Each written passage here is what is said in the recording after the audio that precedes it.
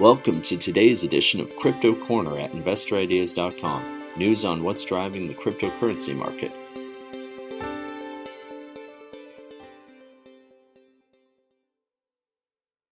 Hey everyone, this is Sam Mowers here. Welcome to episode 822 of the Crypto Corner podcast. For news today, the Central African Republic has passed a bill allowing the use of crypto. VOYG Digital has shared some business milestones and launched its Crypto for All campaign, and Block Quarry has provided an update. Just before we get into today's show, though, a quick reminder that if you enjoy this podcast, to please feel free to share it or leave us a review. And as always, I recommend checking out some of the other podcasts on InvestorIdeas.com. This includes the Cannabis Podcast, the Clean Tech and Climate Change Podcast, along with many others, all of which will bring you up to speed on the latest stock news and trends in their respective spaces.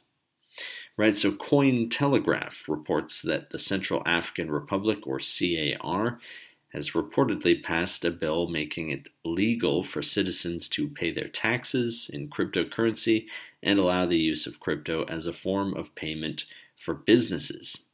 According to the piece, some sources even purport that the CAR, like El Salvador before it, is adopting Bitcoin as a legal tender, though this appears to be untrue, at least unverified as of yet. The cryptocurrency bill was introduced by the country's Minister of Digital Economy, Post and Telecommunications, a fellow by the name of Justin Gornazako, on Thursday last week, and was approved in the country's parliament. Moving along, VOYG Digital Limited, which trades on the TSX under the ticker VOYG, has announced the launch of its new Crypto for All campaign, aimed at bringing more humanity and accessibility to the world of crypto across media channels in the U.S. The company also posted some business milestones, including its completion of over 36 million consumer crypto transactions since it first released its mobile app, and over $5.5 billion in net new retail deposits since inception.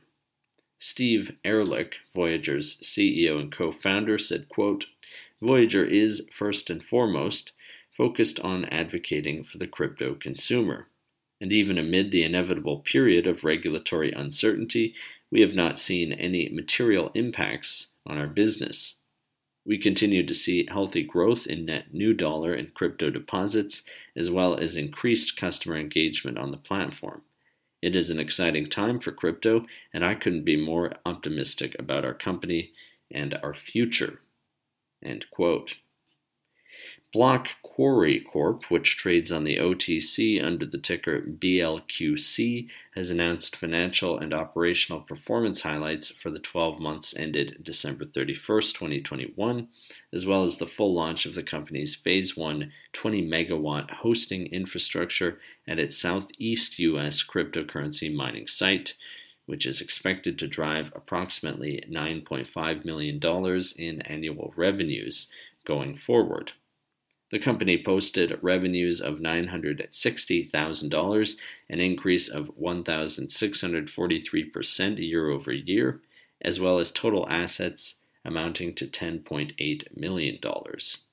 Alonzo Pierce, the president and chair of Block Quarry, said, quote, 2021 was a breakthrough year for the company, and the investments we made during that period are already starting to pay big dividends as we begin to collect on the implementation of our Phase 1 hosting infrastructure.